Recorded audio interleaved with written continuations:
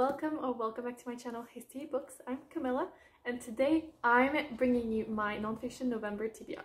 We're halfway through October and I've kind of been preparing for the last few weeks, and then I saw that Olive from a book Olive, who kind of is hosting this month challenge readathon, she posted the 4 words for the inspiration for this non-fiction November in 2022. I was gonna say not to 2021, my god. And she posted some like recommendation and a TBR, so I thought it was the perfect time for me to post mine as well. So I've thought about the words and how some of the books I wanted to read fit in there, and then new books that I've also found that I think would be a great addition to it. I've tried to keep it to about 10 books, but let's be honest, probably gonna go into like 15 books and we'll see. But I know that I'm not gonna realistically get to all of these. I'm hoping I'll get to at least 8, maybe 10 books total in the month, because I'm also planning on doing NaNoWriMo, so we shall see how that goes if I'm reading and writing. Obviously, full job. I'm actually going to be going back to the office more in November as well, so it's going to be a busy month, but I'm hoping with full of, you know, wonderful things. So let's get started. The first word, theme, inspiration for nonfiction November in 2022 is record. So at first, record, the first thing that came to mind was music. I'm not a huge fan of reading about music, and then I was like, I'll Google what the word means and then I'll see what the definition. And obviously it's one of the first one is, you know, a record of something that's been written, an account, you know, something like that. And I saw in the most recent video that Olive recommended maybe some books on like sports journalism, and I thought I have the best book for that, and it's good because I want to read some of the books that I have on my physical shelf. So the first one is Get Her Off the Pitch, How Sport Took Over My Life by Lynne Truss. So this is about how Truss was a sports journalist and basically how that went for her, and it's also a bit about being a woman sports journalist, so I thought it fits also with, I love to read about kind of more feminist issues. So I think I'm going to really manage to read this one. It's going to be one of my priorities, and I'm very excited. I've bought this recently, so I'm always really happy when I go for a book that I've bought recently, because I feel like, you know, didn't just buy it to put it in the shelf. So I'm very excited for this one. The second one that I'm thinking of reading is What White People Can Do Next, From Allyship to Coalition by Dabiri. I also bought this recently and I saw Dabiri talking at the Edinburgh Book Festival, and that's why I bought this book. It's really short and I'm hoping I'll just be able to read it maybe on the train to work or something. It says, stop the denial, stop the false equivalences, interrogate whiteness, interrogate capitalism, denounce the white savior, and abandon guilt. So I think that'll be a really good one. Another book that I'm really hoping to get to in this category theme is Taste by Stanley Tucci. I feel like he goes with record because it's kind of a record of his life, but like through food. I have a whole library of an audiobook coming out soon, so I'm hoping that, you know, it comes out in time so I can read it in November, and I think it'll be really good. I'm really a big fan of his, so yeah. That'll be nice. There's another audiobook I'm hoping to listen to, but you know, we'll see, because this is the 4th book in this category.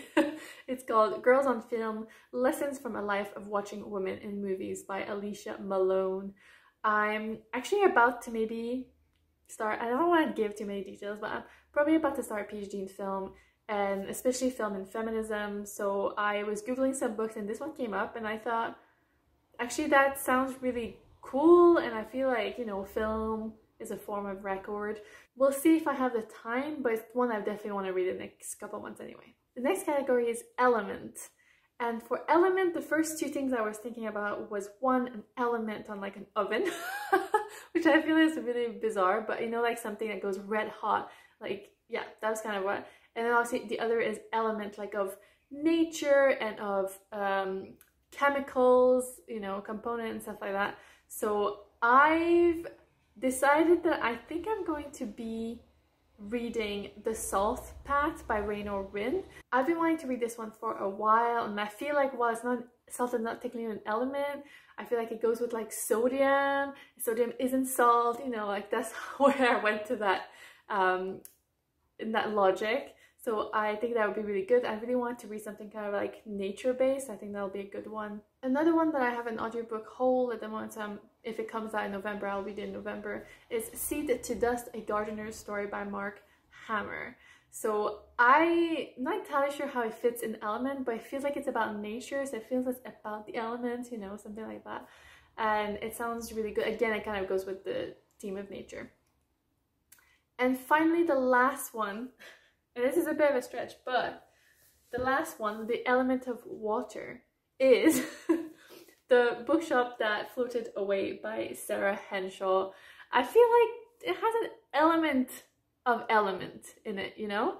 So I've bought this recently. I only remembered it when I was picking out the books to do the video, and I was like, oh my god, I bought this recently and I really want to read it for Nonfiction November. How does it fit in? Will I have time?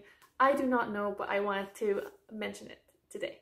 The next theme / word of inspiration is border, and for that one, obviously immediately thought of countries, borders, refugees, you know, all that kind of crossing of invented borders, obviously, in terms of countries. So the first one that I thought about was The Good Immigrant, which is an essay collection edited by Nikesh Shukla. I bought this recently as well.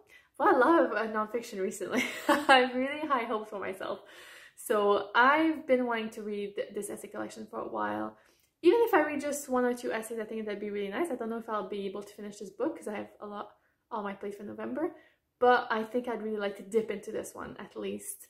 And I think it'll be a really interesting one. Obviously, I am the daughter of a refugee. I am an immigrant myself, so I feel like there's so much about that I can relate to and that I can understand. So I'm really keen to read those stories, especially first-hand experiences. The second book for border that I was thinking about was Feminist City by Leslie Kern. So I guess it's not technically to do with border, but I feel like talking about cities, about landscape, about urban development kind of goes in my mind with border as well. So I've been very keen to read this one when I bought it from Rare Birds Bookshop in Edinburgh, and I think that would be a really good time to read it. And yeah, it's quite short, so I'm hoping I have time. Everyday women struggle with problems created by cities built by man. This is revealed in the intersectional social inequalities that are embedded into our streets, homes, and neighborhoods. In Feminist City, Leslie Kern exposes those deep flaws and offers an alternative vision of urban planning. It is a time to dismantle what we take for granted about city life and ask how we can build more just and sustainable environments. So I feel like this is very much in the themes of stuff I want to read, but also to educate myself about urban planning. I think it's so interesting. I grew up in a city, and I think this would be a really cool way to look at actually the problems that potentially maybe I've never even thought about, but also at what would make it more of a feminist city and more of a intersectional, feminist, and egalitarian place to live in. Finally, the fourth and last word for Nonfiction November in 2022 is secrets. And I guess it can be interpreted in so many different ways. So one of the ways, and I saw a book that I've been meaning to read. I've had this book for a very long time, so it contrasts with all the books that I've literally just bought like last month. It is Invisible Women, Exposing Data Bias in a World Designed for Men by Criado Perez. And I kind of went with secret, invisible. I feel like it connects in that way. So that's why I picked this. This is again a bit like Feminist City. It's very much like more of a slightly academic and potentially longer. It will take me longer to read, like it'll be harder to read and maybe follow, especially because a lot of this is about government policy, medical research, technology, which I'm not a very sciencey person, but I really want to learn and find out more about it. So I think this is going to be a really good one. I have found an audiobook of this. I may do like a bit of listening and reading, so I think that'll help me get to it faster. And finally, the second book that I want to read under the theme secret is Islands of Abandonment, Life in the Post-Human Landscape by Flyn. I really want to read something Scottish for this Nonfiction November, and this is a book that I've been meaning to read. I feel like it's won prizes and it's been on my radar for a while, and I found an audiobook of it, so I really want to get to it. And I feel like Islands of Abandonment, like it's been abandoned, there are some secret, maybe some mysteries, you know, behind like those places and what they've once were and what they've become. So I feel like it tied well with the word secret in that way.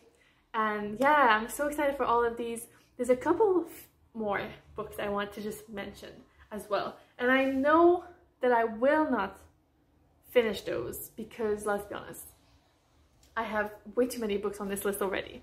But the first one is Shadow City, A Woman Walks Kabul by Taran and Kern. This has been a book, I believe I started it last year. I'm about halfway through.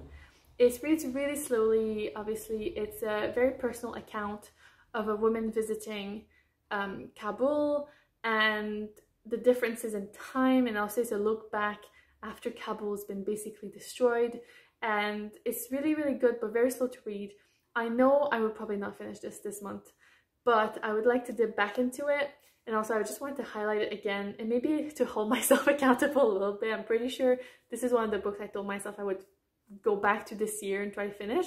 But here we are with 2.5 months left of the year and I haven't touched it at all. So yeah, that'd be good to touch it or like read maybe a chapter or two. We shall see. Another one that I know I will not finish unless I just go for it is How Proust Can Change Your Life by Alain de Botton. This is a collection of essays about Proust. And so Alain de Botton is a philosopher and he looks back at Proust's writing and his life, I guess, and is teaching us lessons about, how to change your life, how to better your life. And I think I've mentioned this before, but it has some stuff like how to choose a good doctor, how to enjoy a holiday, why we shouldn't read too many books. I should actually start with that one. That'd be a good one to start them up with, wouldn't it? So I'd like to get to at least one or two of the essays. Another book that I feel a bit embarrassed about because I started it last year and I haven't touched it at all is The Bilingual Brain by Costa. This is the bilingual brain and what it tells us about the science of language. And as someone who speaks many languages, this was really interesting. I read the first chapter. It was so technical because it's about the science of like tests that they've done on children and how like different sounds and like different ways to put your mouth and how your brain stores that and how it works and how it connects to other things. So if you can do this, you can also do that. So it's very technical. So I read it really slowly because it's really short, but I think, I'm literally 20 pages in. But I think it's a book that I really, really want to get under my belt and I really want to learn more about it. And I think I need to take time to read it, but I just wanted to highlight it again because I can't wait. And if you're potentially interested in this kind of subject, this might be one for you. And finally, a book that I completely forgot I had because it's on a high shelf and I've stacked the book so it's like at the bottom so I can never actually see it, is Mixed/Other by Natalie Morris. This is Explorations of Multiraciality in Modern Britain. I always click Mixed/Other, so I saw this book advertised and I had to get it. And by I had to get it, I'm pretty sure I asked my husband to get it for my birthday last year. Literally haven't touched it yet. Embarrassing, I know. So I've just really remembered that I had that. So it's not even 200 pages. Oh God. Maybe I should actually prioritize this one, but we'll see. I just wanted to mention it. I feel like it would work well under like the border category because I guess it's sort of about cultural borders, like Mix/Other talks about, it's basically two different things potentially. So yeah, I feel like there's a border somewhere in there. So yeah, so I feel like I have so many books, so many good books I think to read. So it's gonna be a really excellent month, I'm sure of it. And I'm gonna dedicate myself fully to nonfiction, except for The Count of Monte Cristo.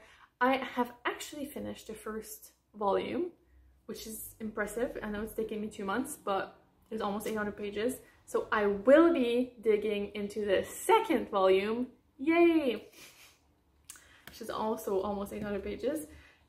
So this will be one of the books that I will also be reading, but everything else will be nonfiction for sure. So hopefully I can read loads of these interesting books. I'm gonna try to read one per category. I think that'd be fun, you know. But I just go with a bit with my guts and how I feel at the time. I have quite a list of different, like, you know, about bookshops, about feminism, about science, about, you know, personal accounts, biographies. So I think it's gonna be really, really cool mix of things, and I'll just go with my guts. I'll trust myself. I'll enjoy the month, and I look forward to getting back to you to tell you which books I've read. I can't wait to know what books you're reading. Please let me know in the comments. That would be really great. If you have a recommendation, I'm always adding them to my TBR, to my list, you know. And let me know if you've read any of these books that I've talked about.